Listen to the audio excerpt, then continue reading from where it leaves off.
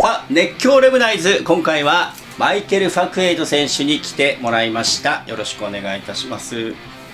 まず自己紹介をじゃあカメラに向かっていいですか。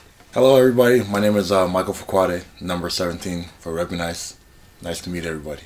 鹿児島に来て3ヶ月ですけれども、すっかりどうですか、鹿児島の生活には慣れましたか。It's really good. I think the weather is really nice, starting to get a lot better. A lot of things to see, the volcano, and of course playing basketball is always a good thing to do.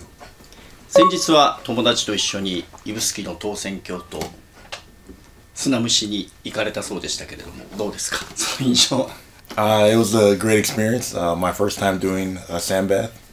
Great for recovery, great for the skin, you know, so I can look better. And yeah, the food was great. It was amazing. First time doing both. まあ3ヶ月の中で今21試合出場しています。で、279得点、140リバウンド、35アシスト、21ブロックというところで、まあ、ここまでの自身の成績を振り返ってどういう自分の評価できてますでしょうか。I think my games have been solid. I think it's been contributing to winning. And usually my game, that's how my game is. Just try to contribute any way I can. 前節のホームゲームを振り返りたいんですけれども、まあ、湘南ユナイテッド戦のゲーム1では初めての MVP にも輝きました。まあ、多く32分出場して24得点、12リバウンドのダブルダブルの活躍だったんですが、湘南戦の MVP の活躍をした時の試合を振り返ってもらっていいですか。I just think it was a good game. I was in a good rhythm, just playing my normal style of basketball and our style of basketball. So I think, yeah, it was just a good win for us and a good team win.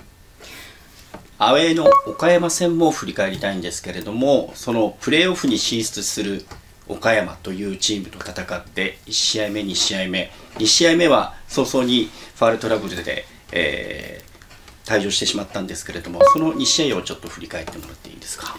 I think both games were physical game, and usually with games like that, you try to, you know, not back down and play physical as well.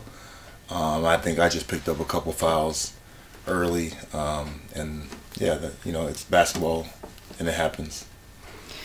この鹿児島レブナイズというチームは、まあ、加入してですね、ここまで戦ってどういう風なチームだとマイケル選手の目から見えてますか。Oh, I mean, I like our team a lot. I think we have a lot of good people, good atmosphere, good energy, a lot of funny players on our team. So I think we enjoy being around each other and enjoying playing together. この前マイケル選手34歳の誕生日を迎えられて、34歳の誕生会の時には結構いろいろな多くの選手が集まってくれて盛り上がってる、写真を見たんですけれども、チームとはすっかりうまく溶け込んでる感じですか、マイケル選手自体が。Yeah, I think it was.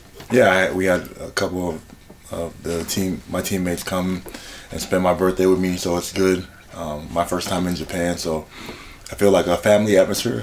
Feel very loved by my teammates and the people around, you know, to welcome me here to the club and for my birthday.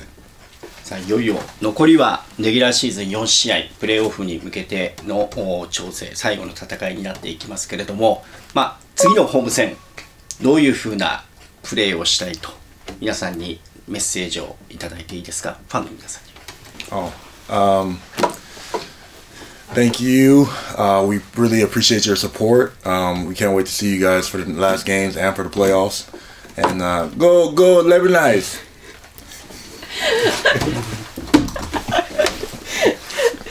で、ゴーゴーレブナイズはみんな過去最多でこの前入場者数も多かったですけど、日原商会アリーナの声援とかってやっぱり嬉しいものですか、多くのブースターが集まってくれて。